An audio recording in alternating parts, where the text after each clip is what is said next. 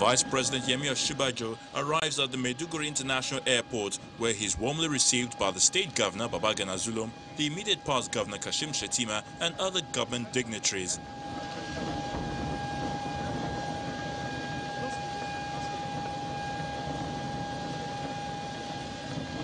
The VP is on a one-day working visit to Borno State.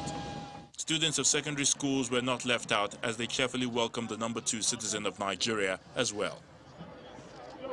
The Vice President proceeds to commission some projects, including the 78 doctors' quarters to provide conducive apartments for doctors, the Resilience Commercial Center for Children Learning, and the Deribe Memorial Secondary School. He also visited the Almaskin internally displaced persons camp and the Shehu of Borno, where he expressed delight over the leadership style of Governor Babagana Zulum. Every time I make a speech somewhere, I always refer to what Governor Zulum did. Because he has demonstrated that with little resources, we can do a lot.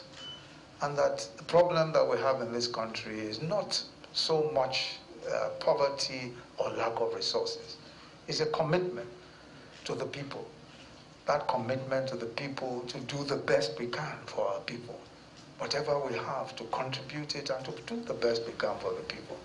I think that's what Governor Zulum has shown.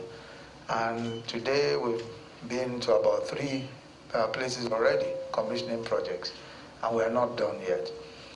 Governor Zulum, who applauded the federal government's efforts in improving the living standards of IDPs, revealed there are over 211,000 Nigerians still displaced in Chad, Cameroon, and Niger republics. A few days ago, the President has inaugurated a committee which is being chaired by your humble self. And my humble self as the Vice Chairman,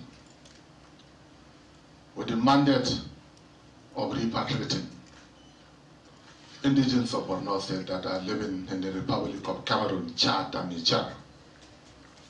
The mandate of this committee, among others, is also to look into the possibility of managing the defectors, ex-Boko Haram members. Your Excellency, this is indeed one of our major constraints in Borno State, because if we manage these defectors very well, the insurgency will come to an end very soon. With the recent return of relative peace in some parts of Borno State, residents say they are optimistic the Boko Haram insurgency will soon come to an end to allow for economic activities once again.